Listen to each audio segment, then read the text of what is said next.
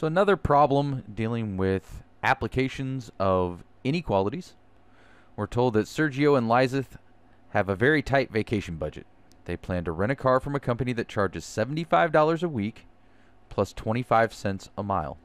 How many miles can they travel during the week and still keep within their $200 budget? So first off, what are we looking for? It's right here in the last sentence. How many miles can they travel during the week? So how many miles can they travel?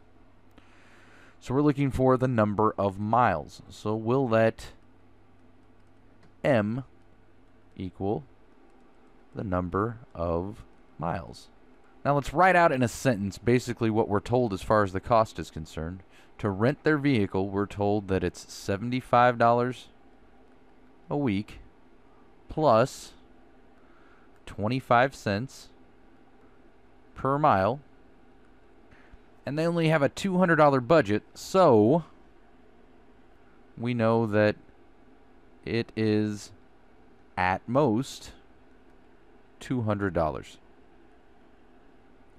Now we translate that into an inequality. I'm going to go ahead and put the 25 cents per mile up front because that's where the variable is going to be, per mile.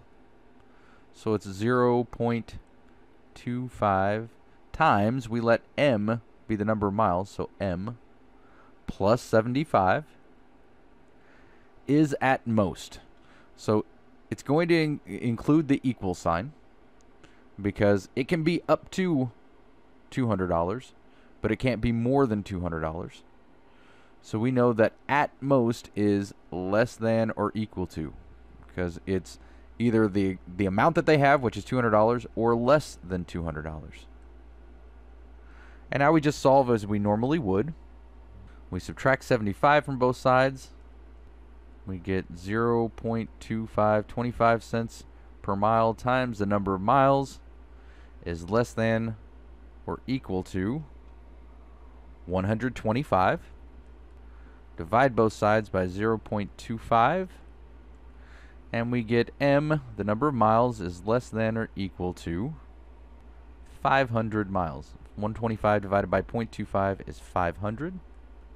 So tentatively, we're saying they can travel up to 500 miles. Now, as always, we want to check this. So how do we check this? Well, let's make sure that 0.25, 25 cents per mile, times 500 miles plus the $75. Well, that equals 125 plus 75, which equals $200.